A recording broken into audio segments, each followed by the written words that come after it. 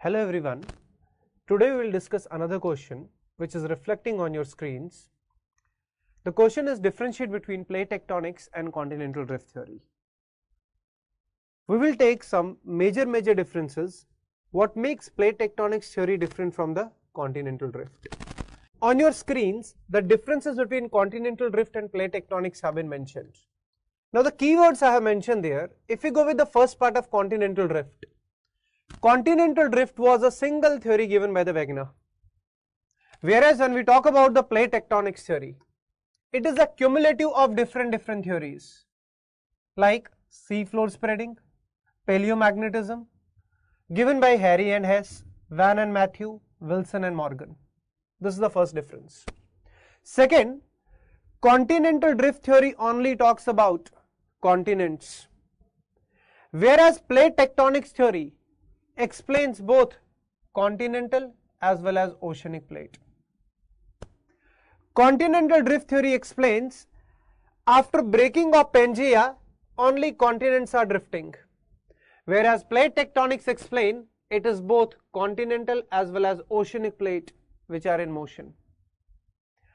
Continental drift theory take in consideration Sial, Sima and Nife, whereas plate tectonics theory, it take in consideration lithosphere, asthenosphere, mesosphere. Mesosphere means middle layer, which is mantle. Core means barysphere. So lithosphere, mesosphere and barysphere. In continental drift theory, it is no mention of the boundaries. So plate boundaries are not mentioned after breaking. Whereas in the plate tectonics, movement results into convergence, divergence and parallel movement. This parallel movement is also called as transformative or conservative plate boundary. The force responsible for the continental drift is considered to be tidal force or gravitational force. Whereas the mechanism for the plate tectonics is convection current or mantle plume, where we discuss Arthur-Holmes convective current model.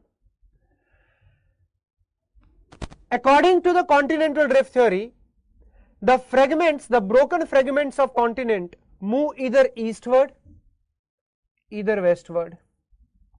Whereas plate tectonics theory explain the broken fragments move in all the directions.